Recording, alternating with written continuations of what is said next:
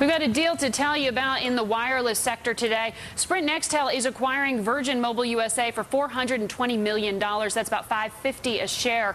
Sprint is the third largest phone company in the United States, and it has been losing customers ever since it took over Nextel back in 2005. That deal has cost Sprint more than $30 billion in write-downs. Sprint already owns about 13% of Virgin Mobile, a company that lets subscribers prepay without a contract. The Sprint shares are up 133% this year to date.